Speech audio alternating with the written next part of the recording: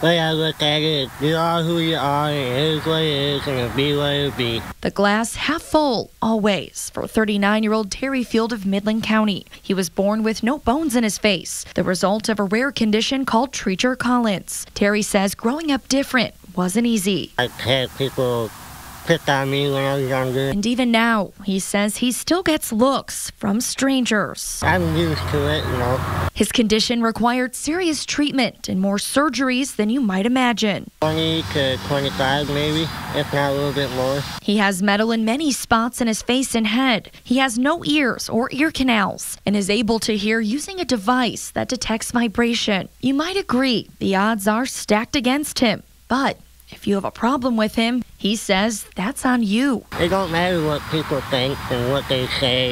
You are, like I said, you are who you are. Terry and his wife, Rachel, have wanted to go to a retreat for people with his condition, but it's in Philadelphia, and financially, it's beyond their grasp. They're hoping this year is different with the help of the community. Terry says it would be refreshing to meet others just like him. To see what everybody else has to say, and, because as far as I know, I'm the only one that's playing around this area.